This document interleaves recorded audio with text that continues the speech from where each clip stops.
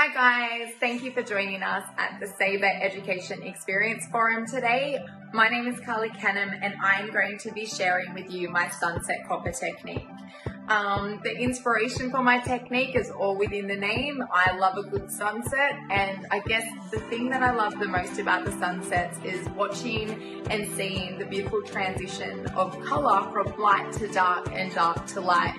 And the thing that stands out for me most is when I look into the sky and I see these beautiful bursts of light and bright just creeping through those transitional colours. So I wanted to imitate that today in my client's hair.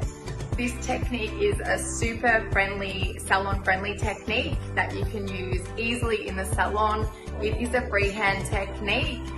It also is used by using triangular melts, and I will be respecting the curve of the head by using a teardrop root stretch. So please jump on, join me, and if you have any questions, I will be on the sidelines and happy to help and answer your questions. But most importantly, I would love to see your sunset coppers being posted on our page.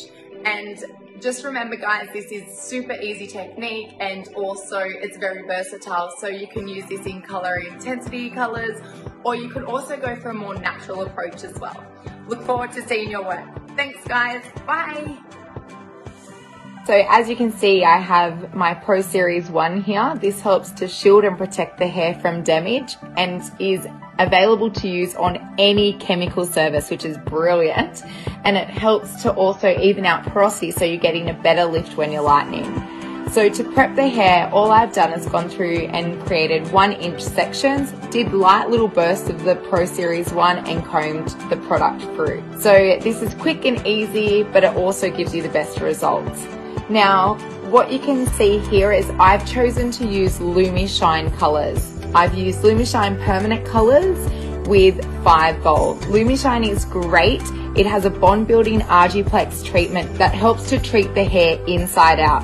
It also has a signature conditioner that helps to shield and protect the hair for up to 30 washes.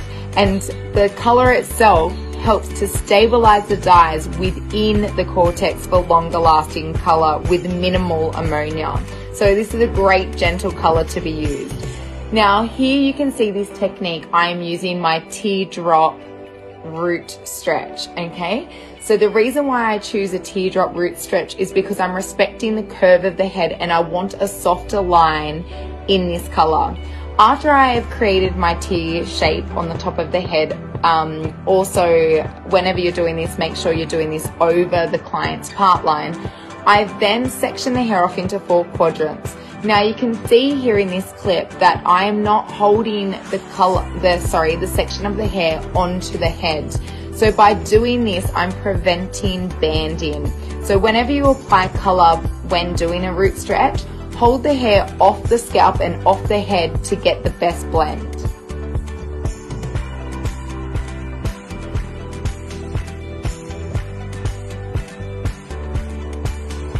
Always make sure that you are tapping the color on around the client's hairline, following the client's hairline to make sure that you don't do staining, minimal staining, I should say.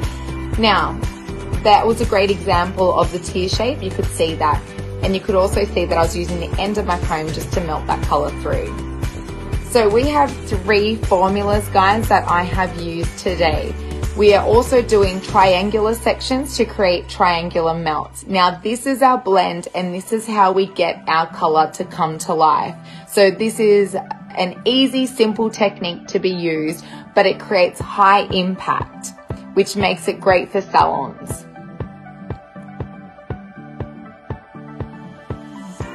Now you can see as well that on the top of the head from say middle of the eyebrow, and then I've headed all the way back from both sides of the middle of the eyebrow all the way back to just under the crown to the occipital bone. I've created a vela and I've actually clipped that up out of my way.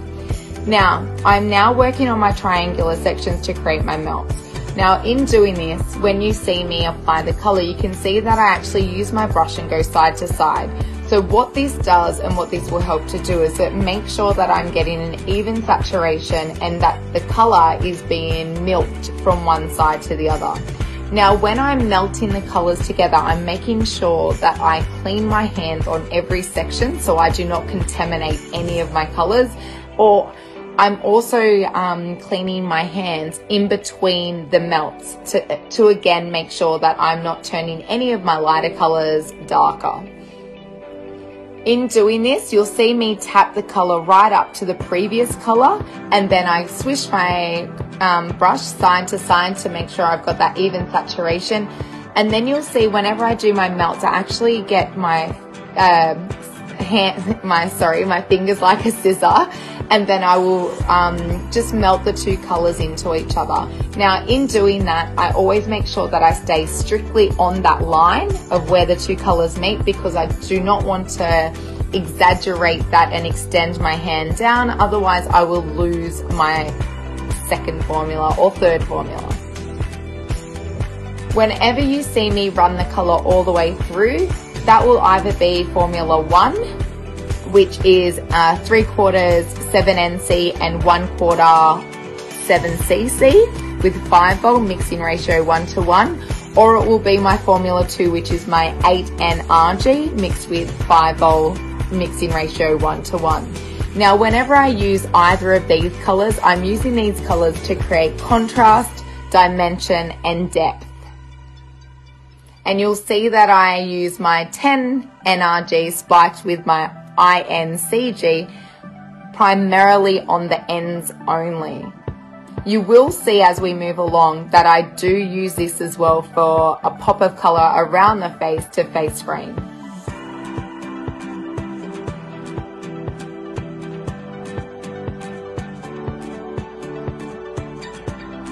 Now, in order to create your triangles, what I do particularly is I actually do a zigzag for my first section, and then I will then run my comb through on my second section and actually go horizontal from the peak of one zigzag to the other.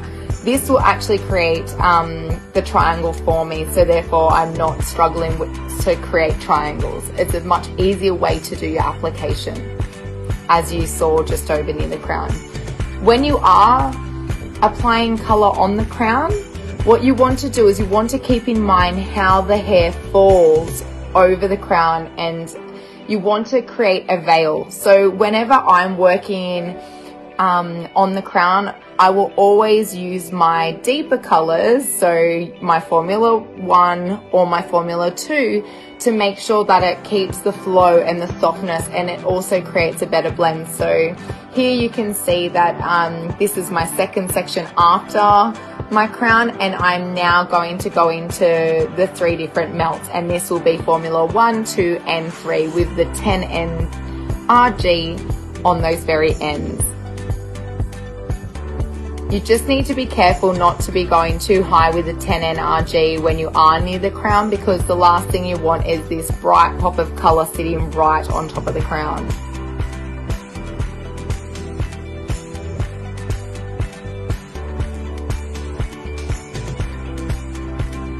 And then we repeat the process throughout the whole head.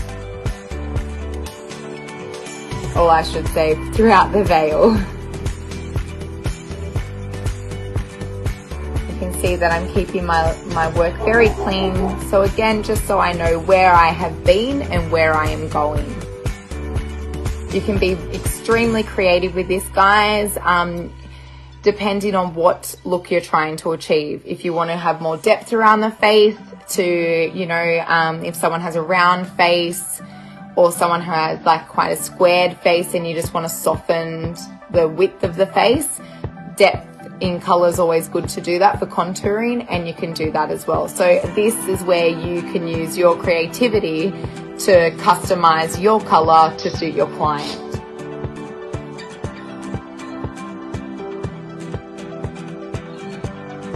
So now I'm taking a horizontal line in section. I've now combed that color from the roots as well, just through, and you can see that soft blend. I'm now taking Formula 3, which is 10NRG spiked with INCG, and I'm running that color all the way through and melting it at the roots. Now this is where I want my face framing and my pop of color to come to life. Always use a foil or a mesh to remove that color out of the client's face. Now my second formula from here was my 8NRG, so I haven't gone straight in with the 7 because I don't want light to contrast the dark too much and then they will fight. So what I want is a smooth transition from light to dark. And here I am now using my Formula 1, bringing it down, and then I have gone in again with my 10NRG just on those very ends.